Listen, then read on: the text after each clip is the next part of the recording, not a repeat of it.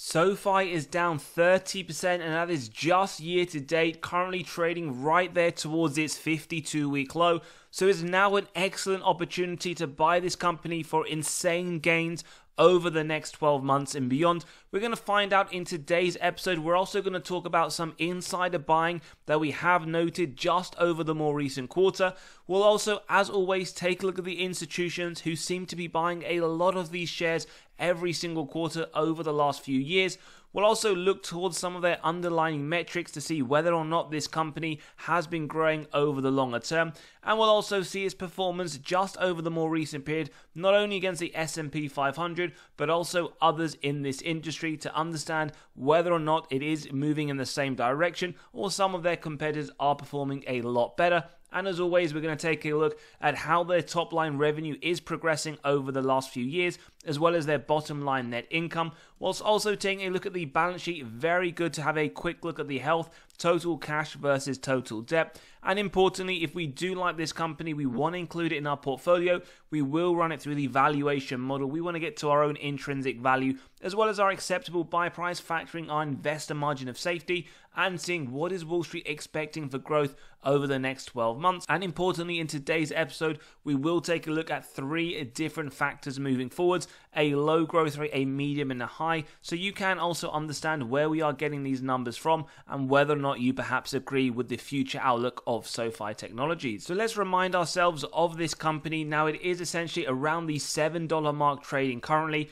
and as we can see, down 30% just year to date. Over the last 12 months, again, it is down around 23%, and we can see the 52-week high sits at nearly $12, so it is nearly half the price of what it was at that peak point. And we see one buy rating from Seeking Alpha Analyst. However, we get a double hold from both Wall Street and Quant. And for those that do like to look at the forward PE, it is sitting around 83, although some people will argue this isn't the best valuation method for this type of company. So let's take a look firstly at what is going on with the insiders, and we do note the ownership is sitting around 2.6%. We have just under $1 million worth of buying over the last 12 months, although we do note around 7.31 over the same course. Now, in terms of the more recent action, we do see Q2 around 400,000 worth of buys by insiders. However, the previous quarter of that in 2024, we do see a similar amount of sales. So let's take a look and see who these insiders are. And in fact, we can note that the CEO, Anthony Noto, on the 23rd of May, did buy around 29,000 shares for around $200,000. He did buy another tranche earlier that month in May as well for around 200,000 as well, for a price that isn't too dissimilar from the current trading price. What we do, however, note at the beginning of this year, in fact 19th of March, the CTO, the Chief Technical Officer, did sell around 56,000 shares, quite a large amount for around $390,000, and he has done this at the back end of 2023 as well. Now, what we would typically say, insider buying is a very bullish signal. We do note the CEO twice over the last month has bought quite a fair number of shares, so we do believe that he has done this because he sees the company, that he does believe the share price will rise. But do let me know your thoughts in the comments, as not only insider buying, but we also note insider selling in Q1 of 2024. Now, in terms of looking at essentially institutions, well, 38% institutional ownership, around $90 million worth of sales by the institutions over the last 12 months. But we do in fact see a lot more buying, $755 million worth over the same period. And we can also point to the more recent quarter, Q1 of 2024, $162 million versus 40 million sales. And we can see the general theme is very consistent over the last few years. A lot more buying by the institutions than there has been selling quarter on quarter. So very bullish from both institutions and insiders. But as always, do your own due diligence. Never copy what insiders or institutions do. And let me know your thoughts on this, whether or not you do see the CEO buying in the more recent quarter as a good sign for this company moving forward. Now, let's just take a look at the numbers. Now, as always, we do want to see some nice growth consistently year on year. What we do note, well, 507 million on their top line December 2017, 2.1 billion in December 2023. So we do note the growth over the longer term. As we can see, it did drop from 2017 to 2018. Since then, though, it has picked up very nicely, so that it's off to a very good start. However, what we do know when we do see the bottom line net income, 50 million reported in 2017. However, since that point, year on year, as we can clearly see from the brackets around the numbers, they have been making a loss, and that is shown graphically here as well. So for a company, their top line revenue is increasing, however their bottom line, as we can see, even though it is inconsistent, it is continuously inconsistently negative. So something to bear that in mind as we do move throughout the episode, and you could in fact factor that into the margin of safety that we'll come on to in the valuation aspect shortly. Quickly then, looking at their total cash versus their total debt, 325 million reported in their balance sheet in 2018, 3.7 billion reported, as we can see here, in that latest quarter. So their cash position has increased quite considerably over the last few years. So off to a positive start on the balance sheet, but bear in mind this number on its own doesn't really tell us much. We'd like to have a quick analysis against the total debt numerically and directionally, and actually that is fairly positive. Their total debt has gone from 6.6 billion, as we can see in 2018, down to around 3 billion in that latest quarter, which is a good sign. They paid off some of that debt, as we can see just from that latest annual report. Over the last 6 months, we do see they have paid around 2.4 billion worth of debt. So great sign. Cash has been increasing, total debt has been decreasing, so that is something that we do like to see on this channel. Now, in terms of looking at their earnings per share, how they've performed, well, this is just something for the consistency as we do it essentially on other companies we analyze. But over the last 4 quarters, we do note 3 of them they either beat or were in line. Quarter 3 they did miss. So again, something just to factor in. Their track record is around 75%. We don't have the data for the next 2 quarters, but we can see Q4 and Q1 they are expecting some large increases. And if they do manage to execute on the earnings per share estimate of December 2025, the forward P will drop substantially to around 30.09. So information is there if you want to factor that into your investment thesis, as we can see clearly that they are expecting this company to perform very strongly and very rapidly just over the next few years. Now, in terms of valuation grade, C-.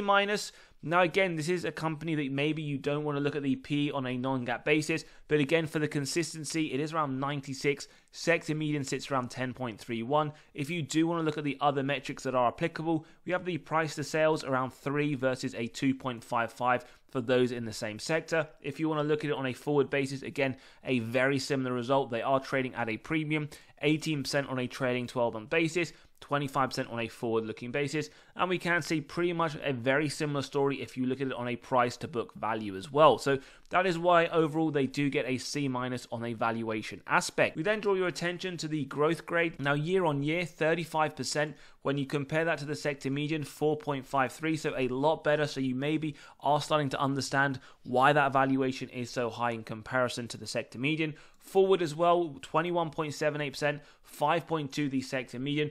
EBITDA growth as well, 82%. We can see others around 10. So on the growth aspect, they are very strong, as we can clearly see here. A+ across the board for these different growth numbers. And when we compare it to the profitability, we do see some that are positive, however, some that are fairly negative. So interestingly, the gross margin, a lot better than the sector, 82%, sector around 60%, so a better score by around 38.4%. However, we do notice the bottom line, negative 8%. As we mentioned, they haven't really been turning a profit. Sector median, a lot better, and in fact positive at 22.96%.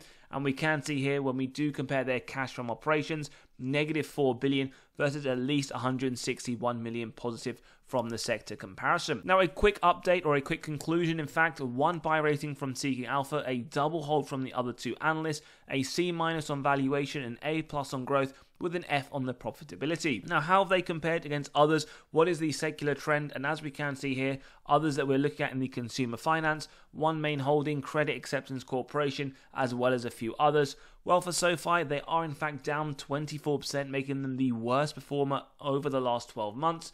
And in fact, we do see that they are just one of the few that have been negative, alongside CACC. OMF are positive, FCFS looking positive, all of them looking very well in fact. So you could argue that this isn't an issue with the industry as a whole. SoFi has been hit very hard just over the last 12 months. In fact, year to date, down 30%. Now, we're just doing this analysis just again to keep the consistency, but over the same period, over the last 12 months, while SoFi has been down 23%, the S&P has been up pretty much the same but positive. So you have negative 23 with positive 23. But as always, there will be a lot of people who will understand that still don't want to invest in the S&P 500 because they do believe over the longer term, SoFi will outperform the S&P. And let me know your thoughts about that in the comments below. Now, before we do take a look at some of the underlying metrics, just to let you know, we have released our latest free weekly article, 12 undervalued high quality stocks. If you want access to this or any others, all completely free, do click on that pinned comment below. If you want to see the websites that we use, the resources, click on this article, how to find undervalued stock. And as always, you can get instant access straight away. So in terms of some of their metrics, now free cash flow per share, we do pretty much see over the last few years, it has been negative, bar 2018. But what we can in fact see over the next 12 months, it is expected to turn positive, which is a good sign, 54 cents per share. But again, do factor in for the majority of the time, it has been negative. In terms of sales growth, well, actually quite nice. It has been strong double-digit growth for the majority of those last 6 years, although you could argue perhaps that the growth is slowing down, 35% on a trailing 12-month basis, just something to keep an eye on. And if you want to see more about their investor presentation, the additions of their customers, as well as other key points from their latest earnings, do check out our last episode on SoFi where we do take a look at that in quite some detail. Total sales then we can see over the longer period it has been increasing as we looked at earlier, just a different format here. Shares outstanding, now what we quite like to see is companies that do those share buybacks returning excess cash to investor pockets. Unfortunately with this we have done the opposite, they have diluted your position as a shareholder, so do bear that in mind. They aren't a company that have typically over the past returned that excess cash by buying back shares. ROE, no surprise here, it is negative as they haven't turned a profit in quite some time. And when we do take a look at the margins, no surprises as what we just looked at before, only one essential year where it was positive. And the net debt to EBITDA, so this is the earnings before interest, tax, depreciation, amortization, essentially shows us the balance sheet strength as well as dividend safety. This isn't a company that does currently pay a dividend, so again, this is just more focusing on the balance sheet. What we notice, 2023, 5.27, it will take them 5.27 years to pay off all of their debt net of cash on hand. But as we saw just over the more recent quarter, their cash balance has increased, their total debt has decreased. Hence why on a trailing 12-month basis, as well as the next 12 months, we are looking at zero, meaning it won't even take SoFi 1 day to pay off all of their debt net of cash on hand. So their balance sheet is getting stronger. So let's jump into the valuation model as always. And if you do enjoy the content, value is being provided, smash that like button, hit that subscribe and bell button so you are continually notified of these videos as they drop. So the DCF model, we have the free cash flow year on year. Now the average growth rate, 263%. We've started off with a low growth rate forward looking at 6%. Based on this, essentially the discounted rate, we get the present value of future free cash flows and terminal value, add together with the cash, subtract total debt, get to the equity value, divide by shares outstanding, and as we can quite clearly see here, the intrinsic value is coming to around $11, showing undervaluation with a market price around $7. Now do bear in mind the starting position for 2024 is the estimated price of the free cash flow that is anticipated by management for the full year. So as we can see, when we do take a look at that growth rate, it is estimating around 58% upside, and as we can see, that value of 11%. Now, there may be some people who believe it should be higher, so at 8%, what we can see an intrinsic value of 1241, and therefore this does give us upside of 78%. Again, some people may be even more optimistic and say it should be 10%. Maybe they want to be less conservative to see what actually is expected over the future periods. That would give an intrinsic value of $14, estimating a 100% upside, therefore doubling your money if you were to invest at the current price. Don't forget though, this is all very subjective. You can grab a copy of this model by clicking on the pinned comment below, where you can run your own numbers through for SoFi Technologies, or if you do want to take a look at other companies and again, run your own numbers.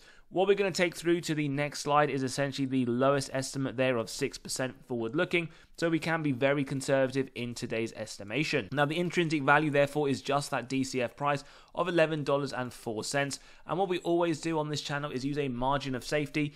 Bear in mind, we do start off with a 10% MOS level, but we only execute on that if it meets the 3 golden criteria: wide moat, strong financial metrics, good forward-looking data. If you believe that, then you do essentially lock it in a buy at around $10, and then we keep going to see what is the MOS level for SoFi in today's episode. And as we can see, it does have quite a large acceptable buy price with our margin of safety. Not quite there at a 40%. In today's episode, though, it is at least a 35% MOS level. And again, that is based on the estimates and judgments we ran through just now. In terms of Wall Street and their forecasted price, well, they see around $9.05 over the next 12 months. They believe at least 30% upside, so they do consider this one for the portfolio. But as always, let me know your thoughts in the comments below, whether or not this is at an attractive MOS level, whether or not this is one you are considering for the portfolio, or maybe it's one you already buy, or in fact are looking to sell because you don't believe the future is too bright for SoFi Technologies. As always, if you enjoyed today's episode, smash that like button, hit that subscribe and bell button, and as always, we'll see you all on the next one.